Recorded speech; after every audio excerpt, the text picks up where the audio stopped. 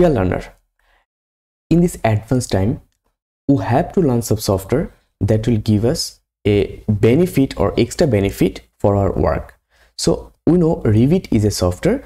Autodesk Revit is a software. By using that software, we can do multitask at a time.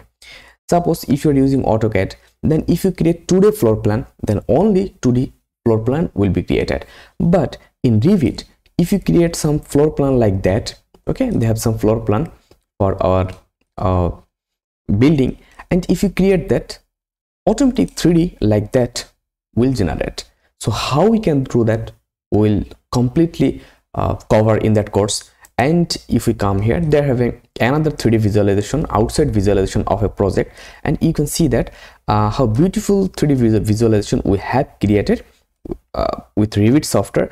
And instantly, actually, when we'll create 3D visualization or 2D visualization, then we no need to create any types of section view or any other view for our work further. We can create automatically immediately using that software. So if we go floor plan for that, just see here the floor plan. And if we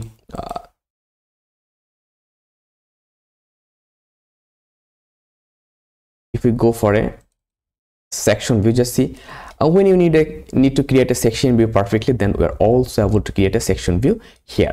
So like floor view like that, then 3D visualization, or here is our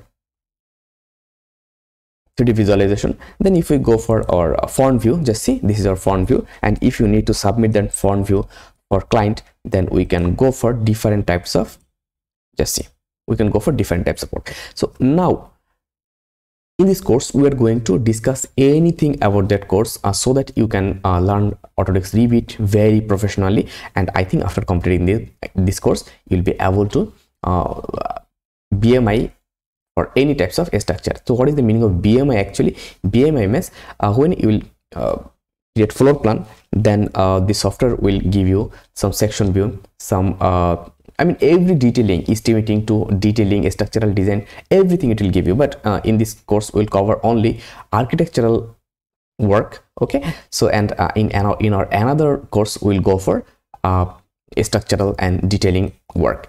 So I think this course are going to be very interesting, and after completing this course, we'll be able to create some professional work.